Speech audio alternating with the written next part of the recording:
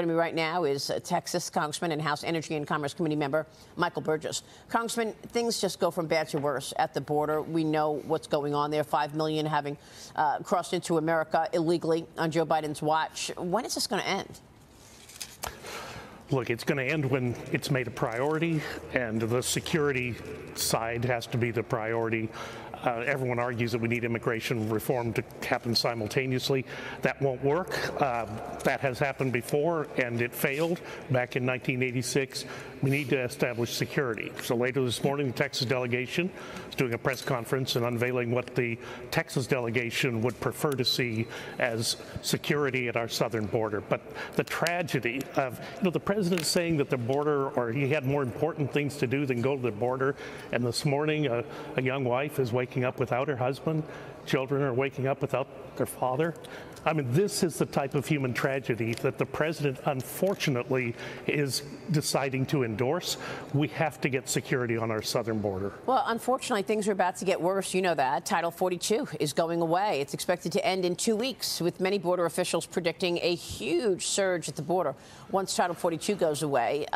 How many people do you think will come to the border every day? Because the Biden administration officials said that it's going to be 18,000 people a day showing up in Texas. Right now, it's 6,000 to 7,000 to 8,000 people a day. 18,000 people a day. What is that going to look like? It's going to look like absolute chaos. Wow. And nothing, underscore nothing is being done to prepare communities in Texas and other border states for what is going to be happening. What happens to their school district when suddenly they've got double the population next September? What happens to law enforcement in their hospitals when suddenly the population of people that is going to be needing those services vastly increases, and no one warned them it was coming? Except everyone knows it's coming. This is the reason why I think Greg Abbott was spot on to be transitioning people to other locations. It at least got other outlets on the news media talking about our problem in Texas and Arizona and New Mexico. Before that, it's been radio silence other than media outlets such as yours. And thank you, Maria, for covering this, because it is so important. Yeah.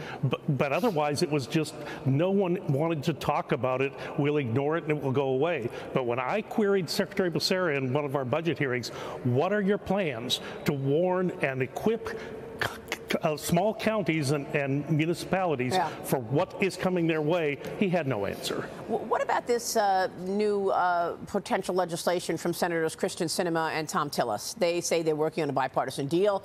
It would boost border security while providing a pathway to citizenship for the 2 million Dreamers. Congressman, you're headed to a presser right after this, hosted by Texas delegation to discuss the border, as you just mentioned. What about this? Does it have legs? What are you hearing from colleagues in terms of this potential legislation? Well, number one, no one consulted us before they got together and did this. It's a press conference. It's a way to get a headline or two before the end of the year. But realistically, we are in the lamest of lame duck sessions right now. Congress is literally out of gas. Every ounce of energy should be working to provide funding for the government so that it doesn't collapse at the end of the year. Yeah. And then, of course, Republicans take over January 3rd. And then we need to be very intentional. This needs to be a priority. That's the purpose of the Texas delegation, but it's not. I would disagree that you can simultaneously fix immigration and border security.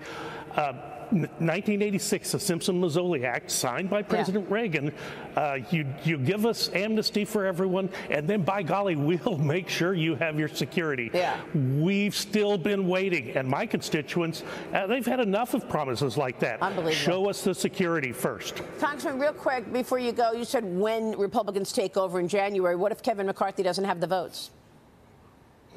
Oh, he'll have the votes. Okay.